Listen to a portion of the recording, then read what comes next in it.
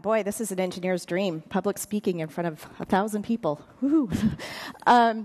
Anyways, I'm here to talk to you about something kind of near and dear to my heart, which is how we as technologists actually have a very critical role, I would say the critical role, in ensuring that our companies remain relevant in the future. And what that really means is making sure that the solutions that we provide for our customers keep pace with technology disruptions. So for some of you that are back in my generation, think back to 1984.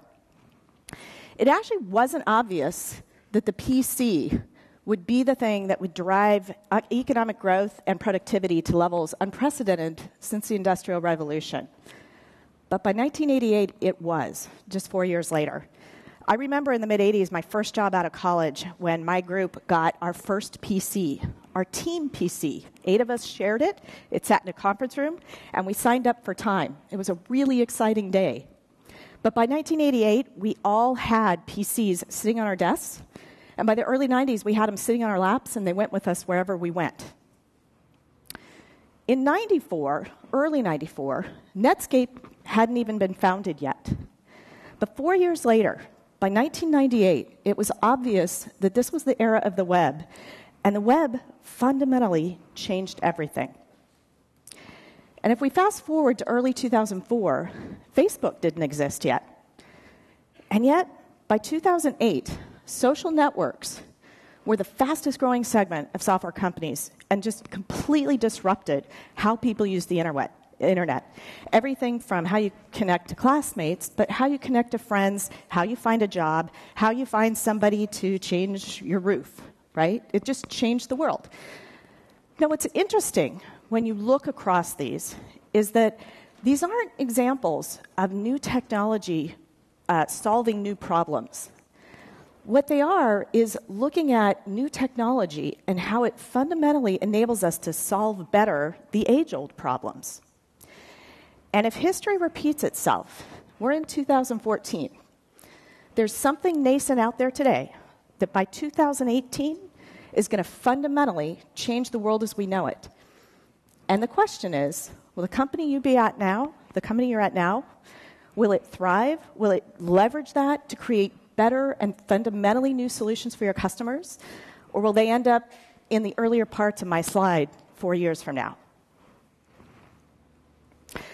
Let's dive a little deeper. For those of you of my generation, how many of you remember this? The Franklin Planner. Okay, a few of you. If you were back in my generation, from the mid-'80s through the mid-'90s, you could not walk into a meeting room where people didn't walk in with their binders and open it up, and everybody had a Franklin Planner. And we used them to manage our schedules, our contacts, and our to-do lists. And boy, they were a heck of a lot better than a plain piece of paper or a notebook. But they had some fundamental problems. Every day I'd have to come in and look at yesterday's list, the things I didn't get done, turn to the next day and manually rewrite those things in. Once a month, I had to go get the new month's list, group of papers, put them into my binder, and go manually re-enter all my recurring meetings.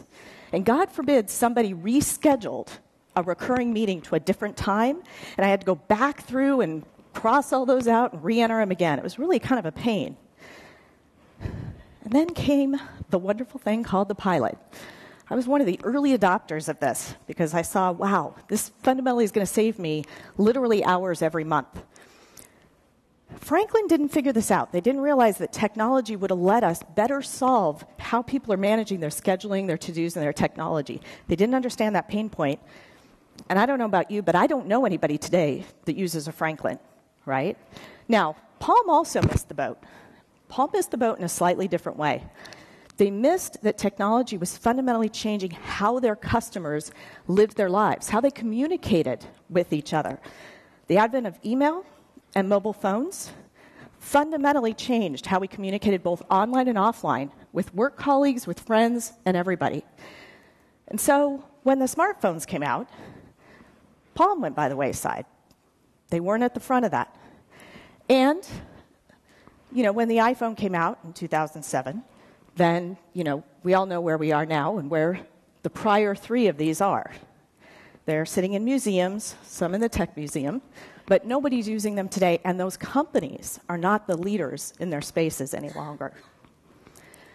So there's two things that I have observed in companies that have successfully survived across disruption, and not only survived, but thrived across disruption. They're very, very simple things. One is really, really, truly understanding your customer and the lives they lead. It sounds simple. The second is keeping your eye on the future and constantly imagining what this means to your customer and what it can mean to how you can provide a better solution. Let's dive a little bit into customer empathy. Now, this is probably where I'm going to sound biased, but as an engineer coming out of school, I was told early on, this is a product manager. They will go understand the customer, and they'll tell you what to build, and you as the engineer, go build it. And I would premise that any company that runs that way today is one that doesn't survive disruption. Because at the pace that technology is disrupting everything, if the technologists don't fundamentally and viscerally understand the customer problem, the company is not going to be fastest and first, or even early, to understand how emergent disruptions can better solve those existing customer problems.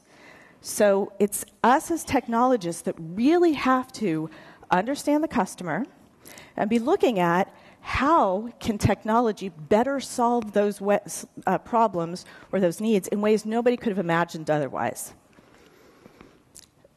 How do you do this? How do you develop customer empathy? Again, it's not really rocket science. It's pretty simple.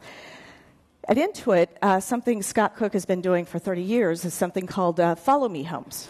It's a little creepy these days, but creepiness aside, what it really means is observing your customer in their environment, doing the kinds of things that they interact with when using your product.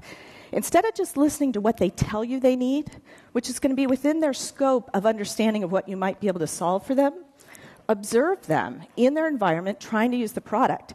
You will get unbelievable understanding of what they deal with, and you can think of ways that you can better solve those problems they themselves wouldn't think about. You can also do things like, obviously using your own products is important, using your customers' products is important, and experimenting early with your customers. All three are critical. They're very simple. They're easy to do, but they're things you need to be doing every day, every week, every month. Keeping an eye on the future. This is something probably easier for us as technologists, although I find it's not something we always do real well. Intuit is one of those companies that survived for over 30 years and continued to be a leader in its space. Our founder, Scott Cook, started the company when he observed his wife sitting at the kitchen table trying to resolve her checkbook using Excel, and it was painful. And hence, Quicken Desktop was born many years ago. I was an early Quicken user. QuickBooks didn't follow long after that. And again, they leveraged computers and software specifically tuned for managing your financial lives in ways that let you do things you couldn't just do with Excel. But newer disruptions came along, the internet, the cloud, mobile devices, and they enable us now to provide even better solutions that allow clients, for example, accountants to connect with their clients, to share documents, to allow employers to pay their employees, and allow the employees to get online paychecks and be able to see and aggregated information in ways they couldn't have ever done before. And so it's been really important for us to keep an eye on what is emergent and how can we leverage that to fundamentally provide better solutions to those age-old customer problems. We're not done. Up in Mountain View at Intuit, you can at any point in time find teams that are in their unstructured time are looking at wearables, glass, the connected car. How might these, over the next 3 to 4 years, change our customers' lives? And what might these enable us to do for our customers that we can't do today with given technology? And so keeping that focus on that is very, very important. So with that, 2 things. As technologists, I really appeal to you. If you want to keep your companies relevant, you need to be the one to take responsibility for understanding and developing and maintaining that deep customer empathy. and to constantly be keeping an eye on where technology is going and reimagining how is it going to change my customers' lives 4 or 5 years from now, and how can I leverage that to fundamentally provide new solutions that people can't even think about today. So that's it. Thank you very much.